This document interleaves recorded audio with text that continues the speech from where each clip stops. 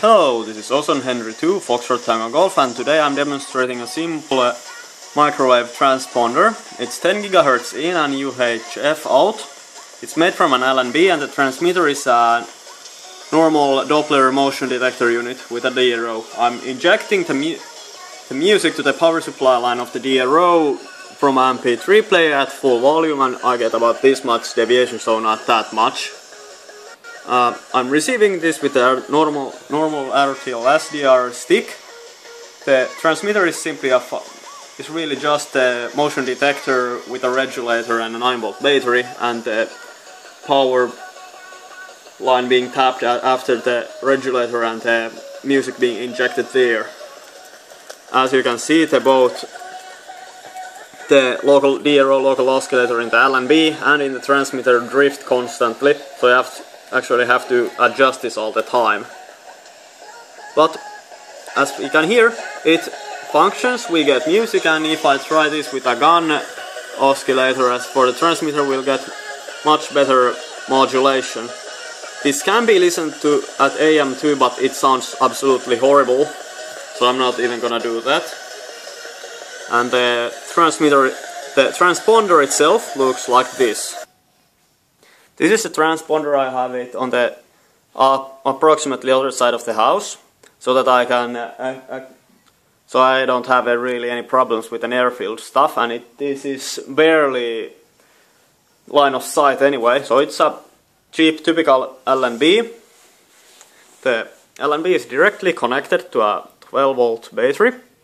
I put the power switch on the negative line because the positive line is the sensor pin from the IF connector, the F connector in the LNB, and it also used as a transmit antenna here, so it's just connected directly to the battery, but the idea is that this forms approximately a quarter wavelength radiator. Of course, in reality there's also stuff inside the battery and all kinds of stuff like that, but when the 10 GHz transmitter is close, the LNB provides something like 1 milliwatt output.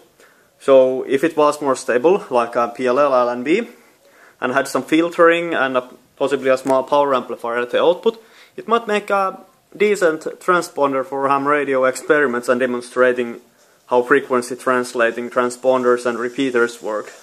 And as we can hear in the background, the transmitter has already drifted off from the frequency, so let's go and correct it. So here we see, if you take a look at the waterfall, that the transmitter drifts, and it's approximately at a somewhat stable position, because when you start it up, it drifts like 100 kHz per second downwards.